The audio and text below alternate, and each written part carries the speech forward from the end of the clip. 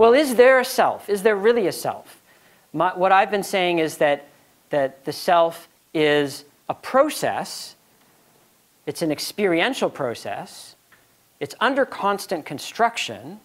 And I've just tried to indicate some of the ways it changes across waking and sleeping and mind wandering and daydreaming and dreaming and lucid dreaming. So it's a process that's constantly being configured and reconfigured. So then, well, what exactly is it? Is there really a self? Well, one way to go with that, and this is very popular nowadays, is what I call a kind of neuro-reductionist. I actually call it neuro-nihilism in my book. And this is the idea that, well, really there is no self. And sometimes this is linked to Buddhism, because in the Indian context, the Buddha's idea was anatta, or anatman, no self. And so the idea is often, well, there really is no self, and neuroscience is saying the same thing that the Buddha said.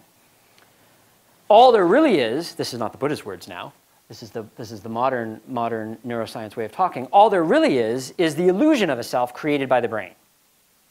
Now, there's a sense in which I think that view gets something right. But I also think it's misguided. So the sense in which it gets something right is if you think the self is a thing or an entity, that it's single, that it's unified, that it's permanent, that, to use philosophical language, it's a kind of a substance, an entity. If you think that the only way there could be a self is if it were like that, well then, if there isn't anything like that you can find, then it's going to follow that there is no self. But that's not really the way we should have been thinking about the self in the first place. Rather, as I've been trying to illustrate, the self is not a thing or an entity, it's a process, and it's enacted. That is to say, it's through perception, through memory, through social cognition, through culture, through language, and through all of that being rooted in the life of the body, which of course includes the brain, but isn't just about the brain. It's also about the brain being in a body geared into a world, immersed in an environment, that the self is constantly being enacted through that dynamics. And so it's not a fixed single thing, and even if we feel experientially as if it is, of course when we examine it carefully, it's not. It's a process.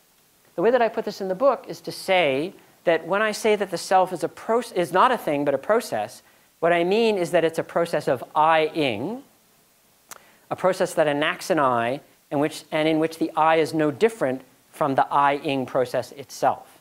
Rather like the way dancing is a process that enacts a dance, and in which the dance is no different from the dancing.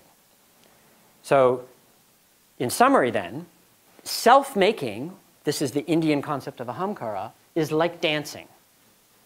And the self is like a dance. Not a thing or an entity, but a process.